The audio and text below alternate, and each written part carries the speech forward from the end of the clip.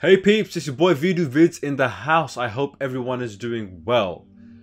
So, Ali Dawah, the one and only, made a video recently on Muslims or new Muslims versus ex-Muslims. In this video he made quite a few accusations, quite a few statements about ex-Muslims, why he believes they leave Islam, and he gave a very interesting diagnosis, which I made a comedy skit on with Mimsy Vidz and Imtiaz. If you haven't watched it, please do so. It's in the link down below. Very interesting, only 2-3 minutes long. Check it out. So Ali Dawah has made quite a lot of accusations in his video about ex-Muslims, why he believes they leave Islam. So what I'm going to do is deconstruct Ali Dawah's video and let's look at the main arguments together. Now, the question that we need to really ask is this. What is the difference between new Muslims and Muslims who are born Muslims and the ex-Muslims? I don't know. I'm not going to assume I know why every single person left Islam. I'm not going to assume why I know every single person converted to Islam. Everyone has their own individual stories, their own individual reasons. But I will tell you what, there is one similarity between people who leave Islam and join Islam. And that is they exercise their own personal choice in choosing their religion or choosing their own philosophy. We should respect people and give them the freedom to choose their own religion or leave a religion without any punishment or threats. Something which unfortunately I cannot say Muslim countries in general do. I think all the apostasy laws that are in the world are in Muslim countries. Some Muslims believe that it's okay to kill an apostate in Islam if they make their apostasy public. They are ex-Muslims. Some of them are fake. Some of them have left it for emotional reasons. Now what Ali has done here is something which he will do throughout this video. He will always call into question whether ex-Muslims are fake, whether they have emotional reasons why they leave Islam. Either way, it is inconceivable, incomprehensible for him to admit or even consider that maybe someone left Islam because it did not make sense to them. Maybe they left Islam because they were not able to reconcile very serious questions like science and religion, morality, the concept of God, the concept of prophethood, can someone be infallible, so on and so forth. These are serious questions which need to be addressed, which need to be discussed openly. So if I reach a different conclusion to you, I'm now a fake ex-Muslim or I'm now acting emotionally. This is something which he does, and unfortunately a lot of Dawah people do, to discredit any ex-Muslim who comes out and says this is why I left Islam. Furthermore, I spoke to Sheikh Shabir Ali from Canada. Now I told him I was an ex-Muslim. We had a very open conversation about very important questions like science, morality, blasphemy, apostasy, and not once did he say to me, are you a fake ex-Muslim? Did you leave Islam for emotional reasons? He took my questions and concerns seriously. So I would advise Ali Dawah and people like him who always say fake ex-Muslim, to take a page out of Sheikh Shabir's book and to actually listen to what ex-Muslims are saying and stop being defensive all the time. I believe these so-called ex-Muslims, yeah, some of them are genuine, some of them are not, yeah? But very little are genuine.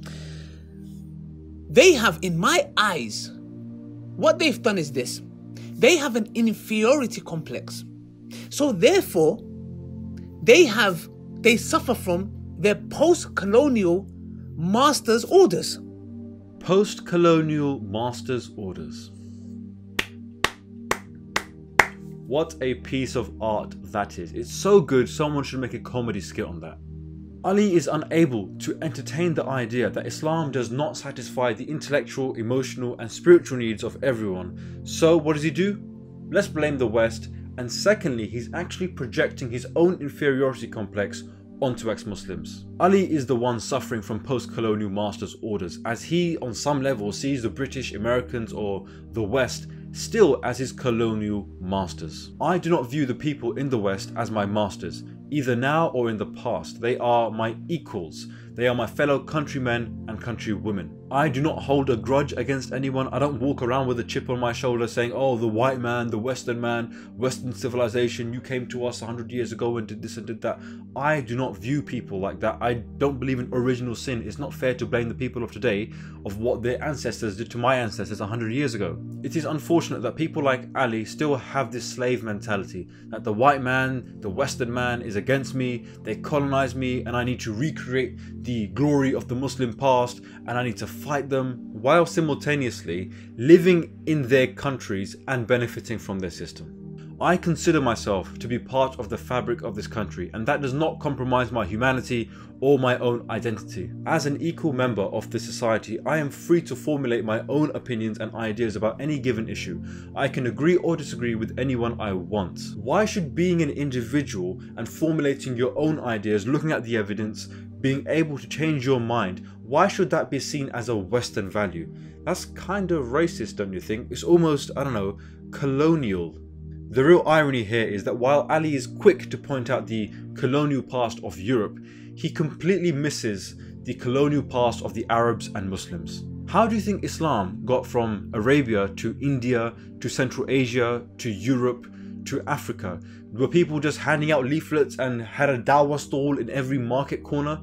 Come on, read your history. I would go even further to say that Islam is still a colonizing force in the Muslim world. You see non-Arab Muslims who can't even speak Arabic say, yo, Aki, Aki. They start wearing the thobe. They have an affinity towards Arab empires of old, which ethnically they do not belong to. Why is that? Would you ever see an Arab person wear shalwar kameez or say, bhai saab, kaise ho, kaise ho? Of course you would not. Why is it? If it's just cultural exchange, why is the culture exchange only one way? If Islam is a universal religion, why is it when people convert to Islam or become more religious, they tend to look Arab and speak Arab and dress Arab? We often hear the word coconut to describe a non-white person who is acting white. But what about a non-Arab person acting Arab?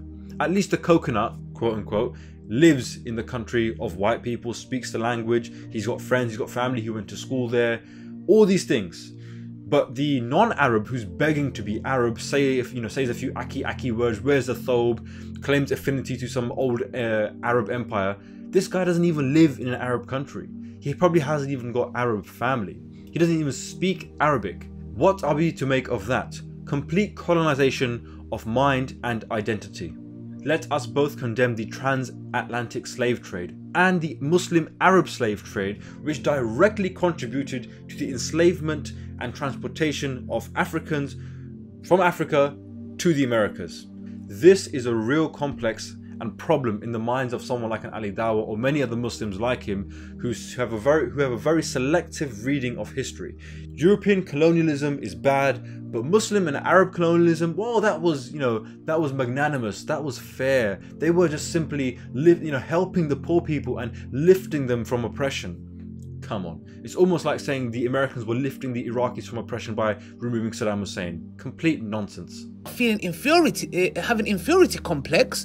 So therefore, our post-colonial masters have told us that, look, this is how it needs to be. So we look at Islam and go, oh, looking with these glasses, wait, let's put these glasses on. Okay, that looks bad. Guys, can you see that? That looks bad. What a grand assumption to make. The only reason why you left Islam is because you have an inferiority complex and you were influenced by the West. Furthermore, if a Christian or Hindu converts to Islam in a Muslim majority country or at the time of a Muslim empire, does that mean that this Christian or Hindu had an inferiority complex about Muslims and was influenced by Muslims and had an Arab post-colonial master's orders? No, of course not. You would say, well, they converted to Islam because they saw the beauty of Islam. It made sense to them. They were moved by the stories of Islam. So when someone leaves Islam, it's because they're emotional, it's because they're fake, it's because they're influenced by the West, which you've defined inherently as bad and negative. But when someone joins Islam, it's because they only see the good in Islam. No emotional reasons, just a purely rational decision. This is the double standard which Ali Dawah is promoting. And by the way, there have been scholars in Islam who have discussed and debated very controversial issues like the age of Aisha, sex slaves, heaven and hell, the idea of a caliphate, all these things, which by the way are not influenced by the West. These issues have been discussed and debated for centuries. For you to say, well, it's all because of the West and the West is telling you how to think, and this is your own insecurity and a sign of desperation to pin down all the controversial issues on the West. This is pure victim mentality. Because they heard about the Prophet. We got to know the Prophet. It wasn't hearsay, oh, he said that, and then, no, it's They heard about it. We got to know him properly. Now this line is really, really amazing. They heard about the Prophet, but we got to know him. Ali, if you've got a time machine in your shed which allows you to go back to the time of the Prophet and shake his hand and say, how's it going, man? Let me know about your life, peace be upon you. Let me get to know you.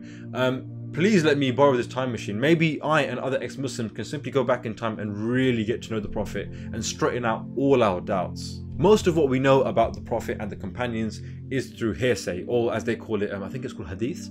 Listen, any human endeavor, whether it's hadith or seerah or anything like that, is a human endeavor, which means it's prone to mistakes. Some hadiths will be stronger than others, some will be completely false and fabricated, but I'm not going to believe that a person in 6th century Arabia was infallible because of Chinese whispers.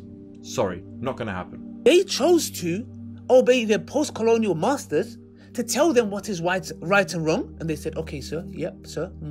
Ali said that I am following the orders of my colonial masters, and I think he's actually right, but it's not my British colonial masters that I'm following, because it wasn't them who told me which God to believe in, which man to consider a prophet, or which religion to follow.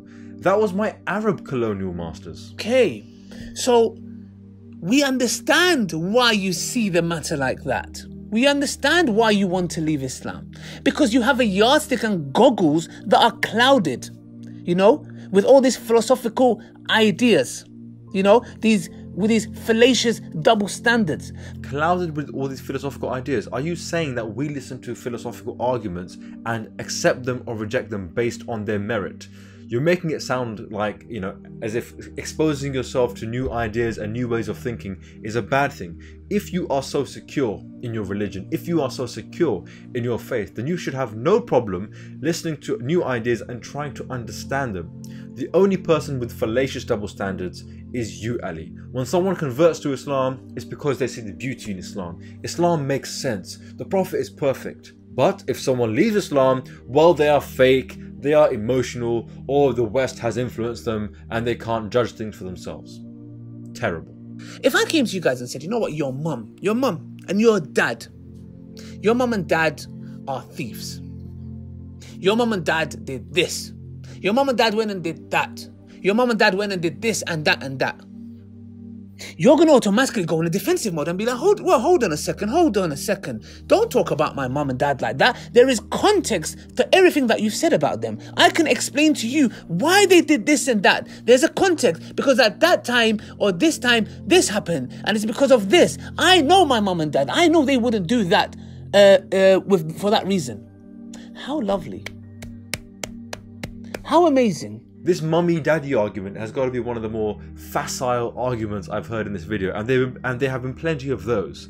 But you have never met the Prophet. You do not know the Prophet. You have never spoken to the Prophet. The Prophet has never spoken to you. To compare that to your mother and father, for me, is just completely irrational and nonsensical. And secondly, if my mother or father did commit a crime, I should be open and honest enough to say, yes, they did. Of course, it's not something that anyone is happy in admitting. But if they did do it, then they did it. That is not even an argument. I don't even know why you said that. It doesn't even make any sense. I hear this a lot by Muslims. You wouldn't like it if I said something about your parents, so therefore don't say anything about the Prophet. Well, firstly, the Prophet is not your parent. Okay? The Prophet did not raise you, did not feed you, did not clothe you, did not help you when you fell down. He did none of those things. So please stop making it out as if the Prophet is above your parents. In reality, he is not. Furthermore, my parents have never claimed to speak to God. They have never claimed to be infallible. They have never claimed or wanted any political power, any moral power, any military power. The Prophet wanted power. He said he was perfect. When you make these big claims and when you ask for such devotion from people, you are inviting criticism. So I'm not going to criticize your parents, Ali. I'm not going to criticize the next man's parents because they're not claiming to be the Prophet. They're not claiming to be the best of creation. That's a very, very big and arrogant statement to make. That you are the best of creation, infallible. So when you make these kinds of statements, you are inviting criticism. Get over it. You're leaving the fold of Islam not because of his fundamental flaws in his principles or his doctrine. You're leaving Islam because emotional reasons. It doesn't sound right to me. It's hard. I don't want to practice it. So we're not leaving Islam for any flaws in its fundamental principles. I'm guessing it's emotional reasons or West or whatever it is, fake ex-Muslims. But Ali, this is a genuine, sincere message to you. I know you're watching this, and I've said a lot of stuff. You may like it, you may not like it, but genuinely, I'm trying to reach out to you now. I haven't got anything against you personally, but I find your attitude towards ex-Muslims to be just completely abysmal, to be honest with you. As someone who converted to Islam, as someone who changed their lifestyle, as someone who changed their beliefs, I would have thought someone like yourself would understand what it takes for someone to change their worldview. It's not a small thing. It's a big deal. It can be very hard leaving Islam. It can be very hard converting to Islam. There are genuine problems on both sides of the spectrum. But I thought, you know, you would understand where people are coming from. We are not fake ex-Muslims. We're not doing it because of the West. Stop trying to undermine every single possible reason why you think we could be, why we would leave Islam. How about you talk to, if you don't want to talk to us, that's fine, but talk to an ex-Muslim out there and listen to what they have to say. Try and understand where they're coming from, because let me tell you, ex-Muslims are going nowhere. We are increasing in the Muslim world. We are increasing in the non-Muslim world. And thanks to technology, we can speak, we can communicate, and we can share our stories with the world. Now, the question is, what do you want to do about it? Do you want to live in denial and say, no, these are all fake, they're all Zionist, they're all Western, they're all emotional? Do you want to play that game? Or would you want to say, yep, you know what? People can change their minds. People can come to Islam, people can leave Islam. And that's fine. That's called freedom. But this attitude that you have, and other people who have this attitude, they're all fake, they're all emotional, whatever it is, this is backfiring on you guys, because you look petty and you look small and you are not dealing with the real issues about morality, science, history, so on and so forth. Think about it. Assalamu alaikum wa rahmatullahi wa barakatuh.